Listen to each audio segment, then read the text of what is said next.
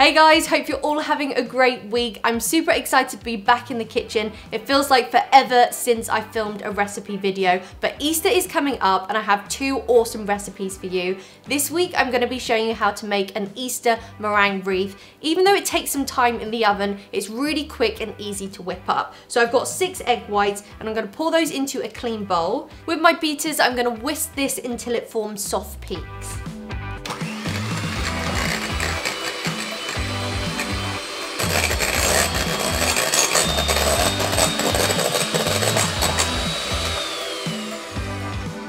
So that there is a soft peak. This is what we're looking for at this stage. Now you can use a stand mixer, but I actually prefer to use a handheld whisk because I can make sure I get all of the egg white at the bottom. Now I've got to add lots of caster sugar and I'm gonna do this a spoonful at a time.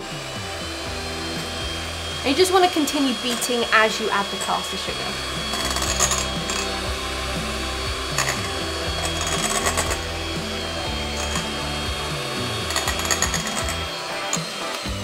Last thing to add into the meringue is some corn flour and some white wine vinegar. And I'm just gonna mix those together first, create a little paste. This is actually called cornstarch in a lot of other countries, so if you can't find it, that's why.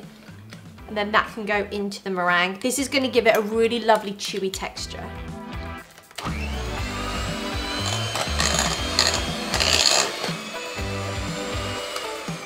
Pop that into a piping bag and I fitted that with a star tip. If you don't have one, you could just use a Ziploc bag and cut the corner off.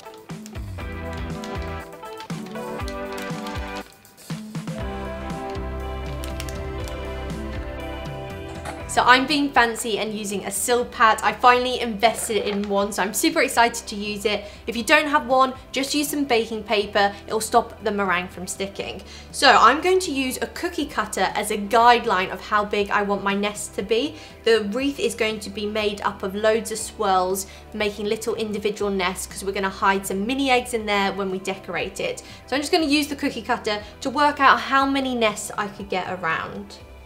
You can make this nest as big or small as you like. If you have extra meringue, you can just make individual nests afterwards. So start at the top and then work your way around. The great thing with meringue is you can pick it up and start back over again if you have any problems, but it doesn't need to look perfect because we're adding cream on top, mini eggs, cream eggs, and drizzling chocolate over as well.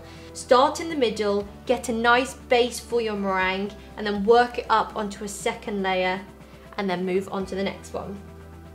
If any looks small, you can do another layer afterwards, not a problem.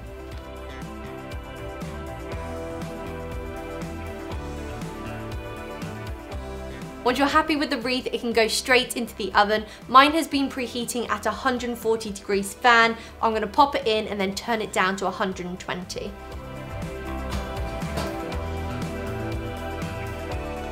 So once your pavlova has been in the oven for about an hour to an hour and 15 minutes, you want to turn off the heat and just leave it in there for as long as you can. Lots of people actually make their pavlovas the night before, ready for the next day. But what I did was let it cool in there for a few hours, which is just enough. It'll stop it from cracking, and now it's time to decorate. So I've got some sweetened double cream, super easy to make. Whip up some double cream with some icing sugar. You might call this powdered sugar, up to you how sweet you make it. And then to top, I've got some Easter goodies, some mini eggs, some cream eggs, and some milk chocolate to drizzle on the top. If you don't get these in your country, fill it with whatever Easter goodies you'd like to. Some Butterfinger eggs, some Reese's peanut butter eggs. Okay, so I'm gonna add some cream into each of the nests.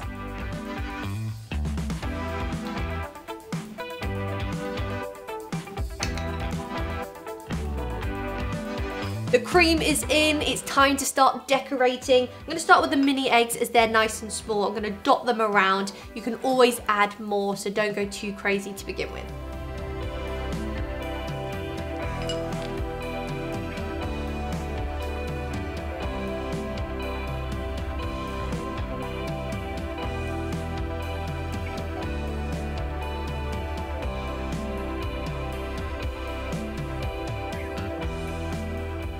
It's all starting to look really pretty now. I'm just gonna drizzle some of that melted chocolate on top. You wanna make sure this isn't too hot, otherwise it's just gonna melt that meringue. So leave it to cool and drizzle it over.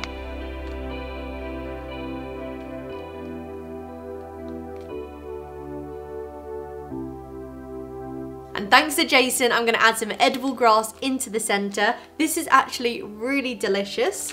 So I've chosen the green one to keep it nice and natural. And then on top of that, I'm gonna add some more cream eggs and mini eggs. Once you're happy with how it looks, that is it done. That is how you make my Easter meringue wreath.